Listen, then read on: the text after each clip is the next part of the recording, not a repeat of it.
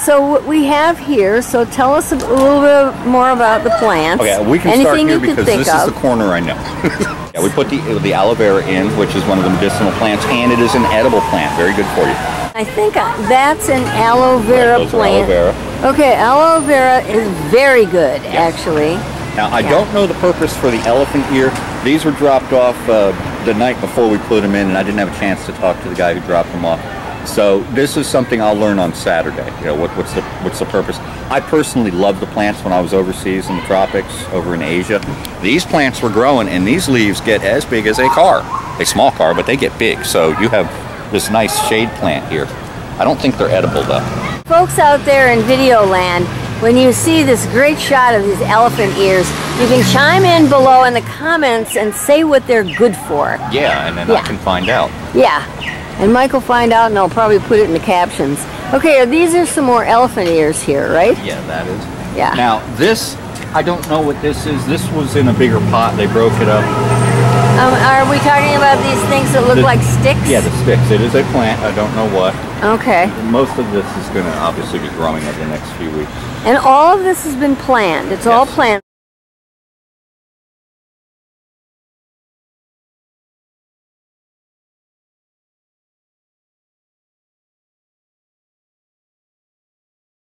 Some are in seedling form, some are seeds that we can't see. This is some type of food. They came in with a lot of lettuces, a lot of winter lettuces that will thrive out here if the weather gets cold. Which is basically from here, all of these mixed in are various types of edibles. Various types of edibles? Yes. Can you point at one of the types of edibles out to us? The only thing that I know for sure is that we got stinging nettle right there. What is that? Stinging nettle. Stinging nettle, yeah, remember that one from up north. That stuff is not pleasant to run No, you touch that and you are burning. So people out in video land, what's stinging nettle for? It's good for something. It's medicinal, I know that, but I don't know. Medicinal. I'd have to look it up, yeah.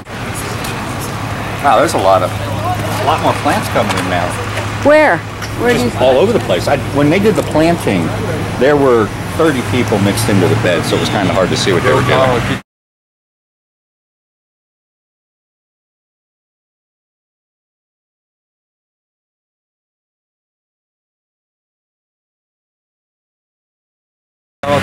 But now stuff is starting to stand up again. Point to something that's grown that you're thinking about now. Well, these are standing up now. Okay. Do you know what those are? No, I don't. We'll have the information. Okay, like red cabbage is what it is because they put the sign down. You see that? It's red. It is. It's red, and that thing will be a lot bigger. That'll be a lot bigger. And then we had the kale, which I know this one because we grew it here. This is our little kale plant. There's 3 of them here. Okay, point to that again so you can get your finger in the thing right here. Okay, that's kale. Starting. We didn't start it, but we babysat the plant for about a week, and we didn't kill it, so I'm happy. Here's the sign. Let me get that sign.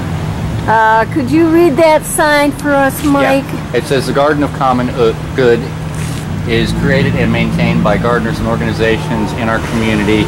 Please join us in planting and caring for our commons while helping us to protect the post office from theft and privatization. Gardening Saturdays at noon. So.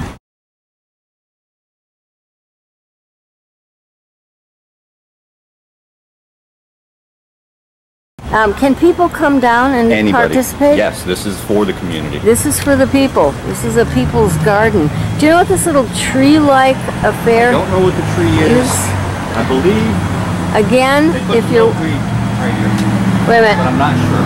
I want to get this little tree. So people out there who are looking at this, you can probably identify it. Where's the milkweed now? I thought they put it in over here, but I don't know what it looks like. I wonder what this plant is. These were planted, but I don't know what they are.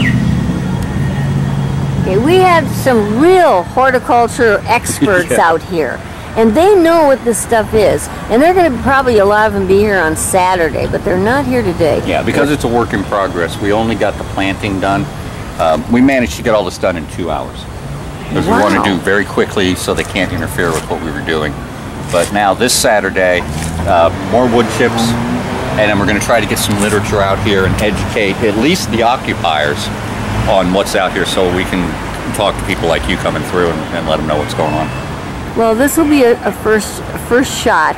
This is the very beginning of the garden, but a lot more is going to happen as this garden grows. That's what's neat about gardens. They develop, they grow, and this is going to be here for a while. If the you have to explain about the postal cops. How does that work? The post office has their own police? Yeah. Yeah, federal police. To deal with... They're federal police? Yes, they are federal police. I guess their job is, as postmaster generals and federal cops, or federal police, postal police, is to, I guess, deal with mail theft and investigations of fraud and stuff like that. But they come out here and threw these people out. Yeah. They have that power. I dispute that, but the idea was that these people were on postal property. Is that right? That's what they say, yeah. Yeah. Yeah. And the gear that was here was abandoned gear because the people whose tents and sleeping bags were out here had to go get food or had to go take care of personal business. Anything that was left unattended, they cleaned out. And that was starting from in that parking lot all the way down to that street. It was this whole place from the parking lot, right, which you can't really see from here. I think it's by that tree, that far tree there. Yeah. All the way down here was tents of homeless people. Well, they only had to like the yellow line where the bushes start right here. They didn't go all the way because there were cars parked there. But definitely the entrance to the parking lot was covered with 2 tents, maybe 3. And then there were little tents in here. There was a big tent here, and then a couple more little tents that filled in all the way down. Big tent right there. Yeah, this was a huge tent. Right in this area, a big one. And then there were little ones up to the corner. Right. Yeah.